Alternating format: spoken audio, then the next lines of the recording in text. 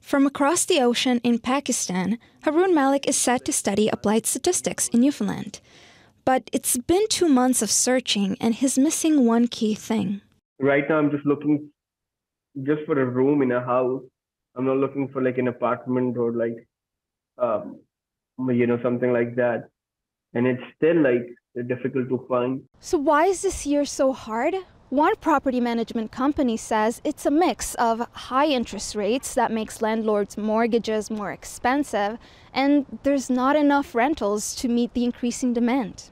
Lindsay Kelly is a real estate agent and the general manager for Crown Property Management. She's seen the demand when new apartments come on the market. We have 10, 12 people at a time going to see the units that we have. Finding a rental is hard for everyone, locals included, but for international students, they face additional challenges. They're just not as familiar with how things work here. They're more likely to fall victim, I think, to rental scams. Scammers usually are smart people. They've figured out that I'm not going to sue them. Like, I'm not in no position to start a graduate school in a new province, in a new country, in a new city. So what about living on campus? Bruce Belbin is MUN's housing director and says there's a wait list. Probably about 150 people who are currently looking for accommodations on campus. Some campuses are already fully booked for the fall, leaving MUN to come up with other options.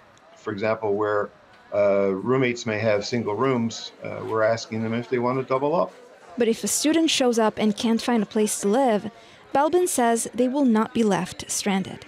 Like in the past, we've helped students who've been flooded out of an apartment, for example, or there's been a fire. We will temporarily bring them in and work with them to find another location. That continues to be our mantra. Like, no student will be left alone, and that's our goal where we can. Malik hopes it doesn't come to that for him. There's a lot of uncertainty. Things are out of my control. It's very helpless. I'm just like trying to stay positive that things might work out and nothing's going to be that bad. For now, even without a secure place, he says he'll be here next month. Arlette Lazarenko, CBC News, St. John's.